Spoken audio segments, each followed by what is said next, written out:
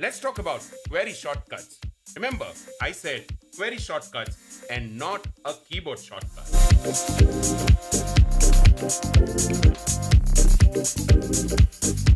Well, that was my home.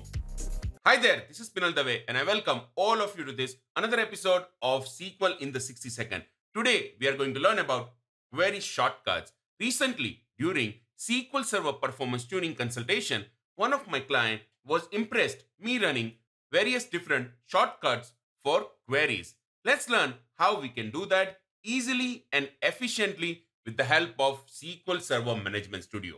Here on the screen, you have SQL Server Management Studio and the screen is empty. Now, without typing anything, you will notice a query ran which is displaying recent connection. Right following that, you will see another query which is displaying all the logs in my database. This is because I'm using query shortcuts. Query shortcuts can be easily configured from Tools, Options, and right over here under Environment, we have section called Keyboard. There is screen for query shortcut. Here we have Control 1 which is mapped to SPWO and we have Control 2 which is mapped to SP_log. So whenever I want to see any activity or logging details, I can easily use Control 1 or Control 2. While I cannot change already pre-assigned shortcuts, I can easily assign new stored procedures to any other shortcuts.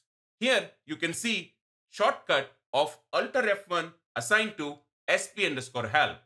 I can go to any table and just type on keyboard Alt F1 and it will show me all the details related to that table. Trust me, query shortcuts are very efficient and you need to use them effectively with your database. Now is the time when I request you to subscribe, like, share and comment on this video. Please wait for one more tip after the outro.